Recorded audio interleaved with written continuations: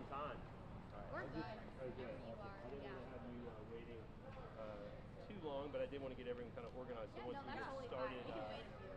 we won't. It'll run pretty smoothly. I can't imagine it'll last that long, but maybe we're thinking like 15 minutes. Yeah, perfect. That's great for us. Do you have any general questions for me? I'm trying to think, is other than, I mean, they're not addressing a lot across the street, so is it more just to, show the thank you guys faces, kind of get out ahead of it, behind the courthouse? Yes. Okay. Well, by the time the vote is taken, it's too late to act. Yes, So exactly. this is the last, the second next meeting they will vote Yep. in April. So this is our chance to let our voices be Yep. heard. And we're trying to maximize people's voice in this meeting as opposed to later. Yep.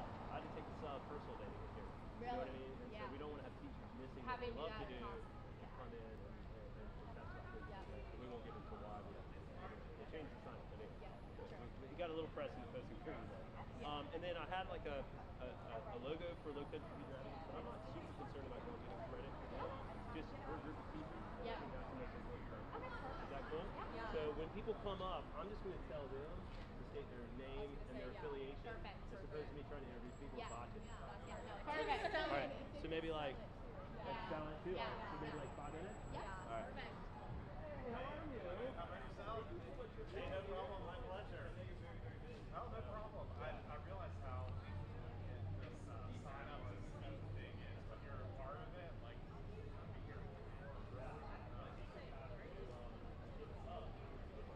yeah. Good. Now, I'm just asking everybody if you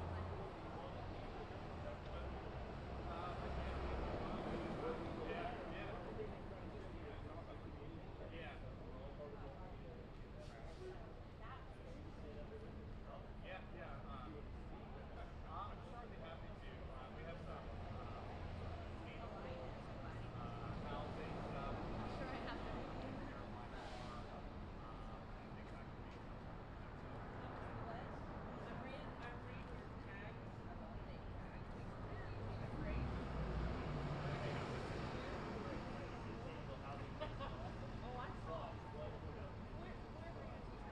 That's exactly going to be my point. Yeah,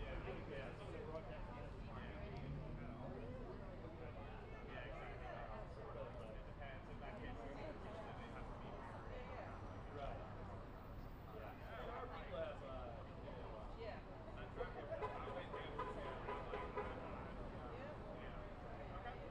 have, happy to do whatever you guys need.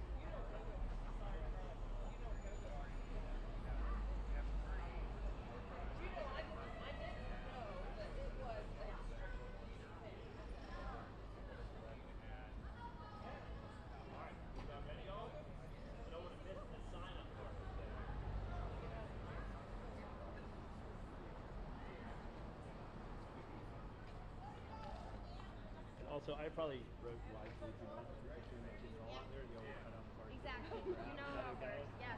I usually try to be concise, but No, you're fine. I wasn't quite sure who all would be here. Yeah, no. All right, y'all. If you want to come on over, and we'll just set up. Yeah, right on either side, or right at here. You can stand at the podium.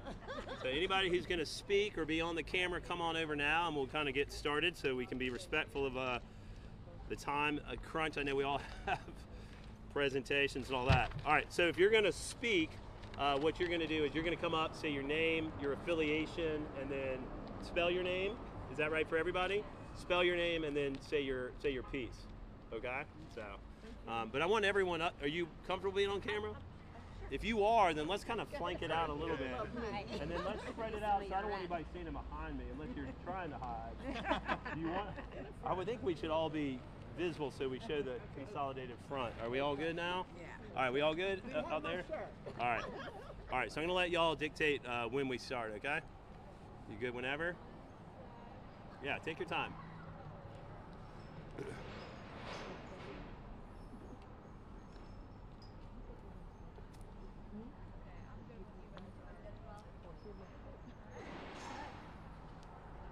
Y'all good? All right. My name is Patrick Martin. I'm a Charleston County School District high school English teacher, and I'm a parent of 2 Charleston County School District students, ages 4 and 16. Research shows that there is no single more important factor to ensure student success than a qualified and experienced teacher in every classroom. Sadly, right now in South Carolina, we continue to struggle to provide this for our students. Whether it's a school-based classified employee, such as a teacher assistant or a lead teacher, we're here today to promote a livable wage for Charleston educators. And we appreciate all the community support. They know that budgets are statements of value, and they want to value those who work with children and invest in our students' education. Last year, in an attempt to overcome a significant shortage of teachers in Charleston County, HR Chief Bill Brigman established the Charleston County Teacher Compensation Task Force. They undertook a year-long intensive look at the current situation in Charleston County for teachers who were trying to afford to live in the communities they serve. They discovered it would take $58,000 starting salary to allow teachers to afford housing in Charleston County. They recommended this starting salary to the board. While we could not get to $58,000 starting salary last year, the board did vote to increase the years of service of pay up to year 40, increase pay for teachers, which amounted to $5,000 pay increase and a $5,000 bonus funded by ESSER funds. This first step has halted the exodus of teachers from the classroom.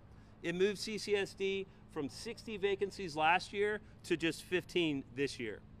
This has provided proof that compensation can alleviate the teacher retention and recruitment crisis that's plaguing our classrooms. And today we're here to say it's time for phase 2. We are here today to support the recent budget proposal by Superintendent Huggins. We are here today to support the recent budget proposal by Superintendent Huggins, which hopefully marks an advancement towards the task force's objectives. We're here today to ask the board to accept the proposal, which would incorporate the $5,000 ESSER funded bonus from last year into teacher salary pay scale all the way up to level 40, and increase school-based classified staff salaries up to 98 or 99% of market value. We're excited to be here today to thank the district and the board for their support last budget cycle and encourage them to work together to take the next step so our students can have this invaluable resource, a highly qualified and passionate educator. Last week, the district also proposed the weighted student formula that will help us navigate the post-ESSER budget issues and help our schools empower our educators and our students with funding that directly impacts their daily education. We acknowledge that this is not a new issue. The school board inherited a legacy of a long-standing issue that stemmed directly from the 2008 financial crisis. The world tightened its belts to survive the crash, but the stranglehold on educator compensation never let up. We quietly watched and waited to catch up with cost of living, but it never came. We are grateful today for all who are speaking with us that educators need to make a livable wage. The students are deserving of this investment. While the current board did not create the situation, they have made great efforts to repair it. But we're not there yet. We are asking the board today to support the district's budget proposal to ensure our students' needs are met. This year's budget must compensate all educators. any professional that spends their day in a school working with children must be paid a livable wage. This is not an either-or conversation. We ask that the board uses this budget to answer the loud community outcry for both teacher and classified positions to earn a livable wage, and that funding one does not come at the cost of funding another. This budget, alongside implementing a student-weighted formula, is a strategic investment in the individuals and the resources pivotal to student success across our diverse county. This comprehensive approach ensures equitable educational outcomes, reflecting our commitment to every student's future in the varied landscapes of Charleston County. We expected financial challenges for the local school districts in the wake of diminishing ESSER funds, but the Charleston County School District has been proactive in their consideration of a weighted student-based funding model for the 2025 fiscal budget. This model seeks to ensure a fairer education and fair allocation of funds by prioritizing students who require additional support, thereby better aligning resources with the diverse educational needs and complexities. This includes pupils in poverty, multilingual learners, and students with disabilities. We cannot forget the connection between well-resourced educational environments and the cultivation of diverse skilled workforce, which in turn enhances the local economy and attracts businesses. We look around and we see a Charleston that is much different than Charleston was 20 years ago. We celebrate the accolades of our booming economy, but we need to use this opportunity to also invest in the people who work with our children every day. The community has spoken loudly that this is a top priority. They want to see their values represented in the way that the school board votes on this year's budget. The board members campaigned on this very issue, and now the district has proposed the right next step. The question today is, will they take it? Thank you. Hello, my name is Dorothy Jenkins, and I am a member of Mother Emanuel AME Church. I'm also a retired educator. And as a retired educator, I find that it's unacceptable for us to have multi-million-dollar corporations, to have CEOs flying here, there, and everywhere, and there's not one of them who would be in that position without a teacher. There is no profession that can get started without an educator. We need to make sure that we invest in our young people and plant seeds that are required for them to do better. I want us to remember as a community that it's important for us to work together as a unified front, not only just for educators, but for staff members who are working in the school system, from the secretary to the custodial worker to the cafeteria worker.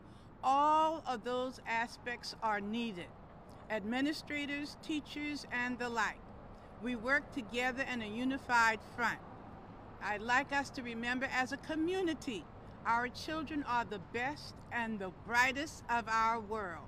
And we need to make sure that we provide for them so that they can thrive economically. It's our responsibility as a community to share our resources all together. Thank you.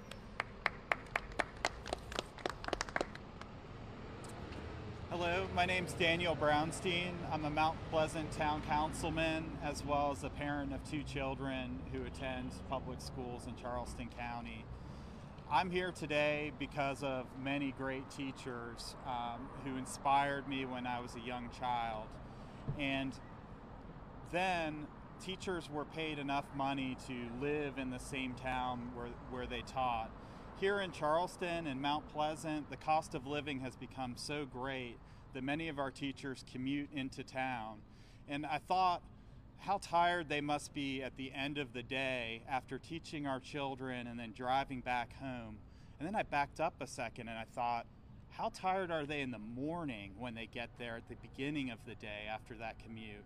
We have to make sure that every community of the Lowcountry and the Charleston area has an opportunity for people from all walks of life to participate and live in that community.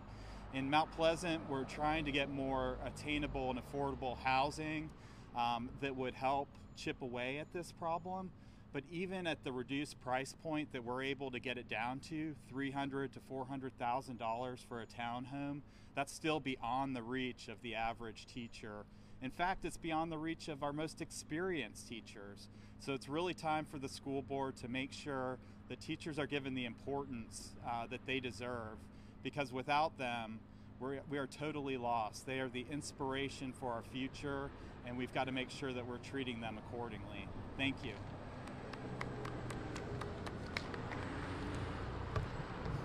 Good afternoon. My name is Willette Scott Ash. I'm standing here today as a retired teacher of Charleston County School District after 43 years of services. Also, I am the president of the Charleston County Education Association Retired. I stand here today with the group to support the agenda that has already been presented to you by Mr. Patrick. I stand here because as a retired educator, even in retirement, our figures of salary never reach the digit that we deserve. To teach is to touch a life forever. And so our teachers deserved the increase in salary, as well as they deserved all of the other benefits that should come with the increase. We labor hard. Many people think that teachers get a break because we have a long summer, but we work 7 days a week, because even on our weekends, we have lesson plans to fulfill, papers to correct, grades to record. So I stand today as a retired educator in support of my colleagues who are currently in the classroom. Whether they are new or seasoned, they deserve the pay. Everybody not gonna stay as long as I did. I stayed a long time, and I didn't know when I was gonna retire, but I did when the time came. So I wanna thank the news media today as you televise this, and that the board will be listening to remember we stand for educators, and they need to stand for educators as well. Thank you very much. Hello, good afternoon. My name is Megan Majeski. I'm here to speak on behalf of classified workers within CCSD. We appreciate being included in the current conversation and the current budget as far as increasing compensation, but I wanted to kind of take it a step further and ask y'all to look at how our classified employees are paid. We'll take, for example, a TA, a student concern specialist, a parent liaison, who has a bachelor's degree and 10 years of work experience. Their hourly rate would be $19.52 an hour. Not only is that, less than what they deserve to be paid, but we also have to consider that they work 190 days from the school year, but they're forced to take their payments stretched out over 12 months. So based on my calculations, once we figure in some, the mandatory 9% withholding for retirement, some healthcare withholdings and taxes, we're talking about them bringing in $850 twice a month. That is $1,700 a month. It is unfathomable that we can think that we can get the best and the brightest who have a passion for their jobs with that sort of offer. And so one thing I would like to be considered, in addition to increasing the pay, is that perhaps giving these employees who have, once you work it out for 190 days, that would be maybe $29,000 a year. Maybe give those classified employees the option to take that pay for the hours worked versus stretching it out over 12 months. Let them budget for themselves and, perhaps get a second job over the summer. But a lot of these employees, if they're working 40 hours a week, they have children at home, they have to commute, there's no room to supplement that pay during the actual work days. And that's all I wanted to say. Thank you. Hello, I'm Julia Royal. It's Royall, and this is my 21st year in education, and I'm still passionate, and I love my job, and I want every educator that walks into our buildings to want to do the same, but we have to have a livable wage. I continue to see teachers deciding to leave education for other options, from retail to serving tables, to going into real estate or many other options, because they're not making enough to live the way that they need to in Charleston County. So I would really like to encourage the board to please go for the $5,000 increase and take care of our classified employees as well. Thank you. And she's the top 5 teacher of the year. She's very humble. Do either of our students want to speak or no? Do you want to speak? You don't have to. I know Maya said no. No, you're good? All right. All right. Do y'all have any questions? Yeah. Could we just talk about how much it helped over the last year to have the pay increase bonus and pay increase last year? Just kind of speak to what difference that made. Sure. Anybody like to speak to that specifically? How much has the $5,000 increase helped over the last year? So last year, the board and the district worked really hard to come up with a budget that provided teachers with a $5,000 pay increase and a $5,000 bonus funded by ESSER funds, which we're hoping to tie in this year. But the palpable evidence of this, I think, is just the climate and the culture in our classrooms and in our campuses. I think from the administration here at the district office all the way down to the classroom, you can see that it has ignited a greater sense of value and importance of our teachers, while also helping them pay their bills, afford groceries, and afford housing. It's allowed people, as you heard last year in the testimony, to have babies. People were holding off having their family, starting their families, because they just weren't making enough money. You know that preschool is extremely expensive. People have now had that burden alleviated a little bit to be able to pay for some of that. And even at my own school, we've reignited the Teacher Cadet Program, which is a groundbreaking program which encourages students to expose themselves to the teaching profession. They can qualify perhaps even for the Teacher Fellow Scholarship. And then, so we're growing our teachers from the inside out. So we have 30 people at my school signed up for this program that only hosted 4 this year. So we're really excited from the top all the way down at the momentum, the climate, and the culture of what's happened. Anybody else want to add to that? I have one other question. So just because of how difficult this upcoming budget is with, losing a big chunk of the ESSER funding, why do you guys think and how important it is for the board to know that this is still a priority regardless of the other stresses that are coming with ESSER funding run out? Can I take that? Yeah, you can take that. Hi, my name is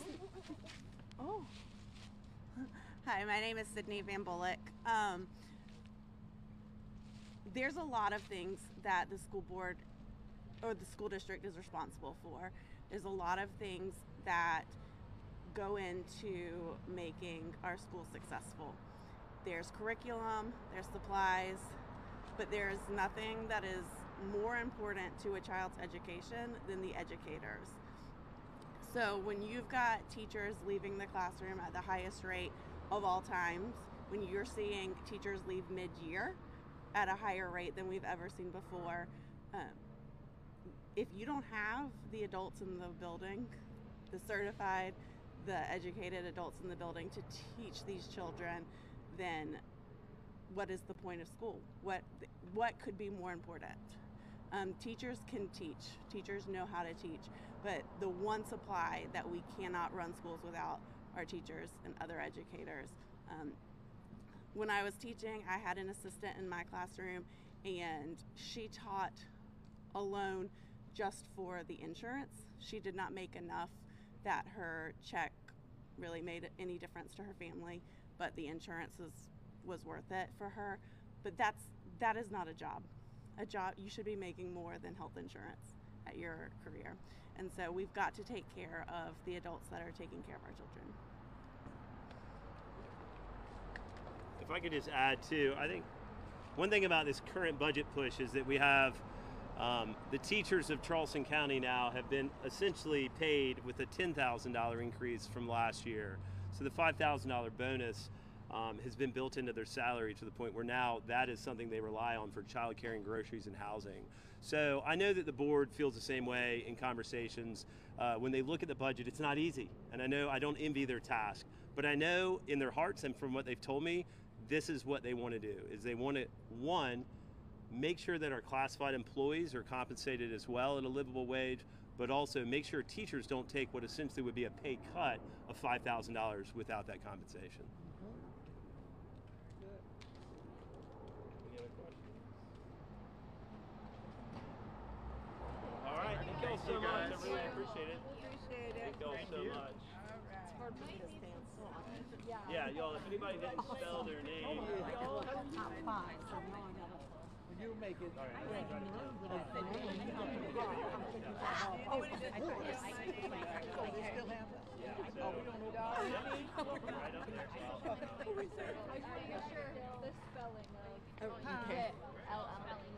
Dorothy Jenkins, D-O-R-O-T-H-Y, Jenkins, J-E-N-K-I-N-S. Dorothy D-O-R-O-T-H-Y. I spelled my last name. You did. Yeah. And you're Julia is my first name. current CCSD? Yeah. Okay, great. Thank you. Oh, you're welcome.